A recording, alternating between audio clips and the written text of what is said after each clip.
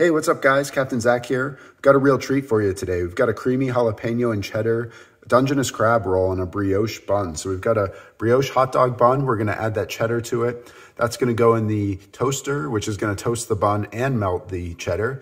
Then we're gonna add the star of the show. This is fresh Dungeness crab soaking in a little bit of melted butter. And then finally, we're just gonna finish that with a little bit of creamy jalapeno sauce. Unbelievably delicious.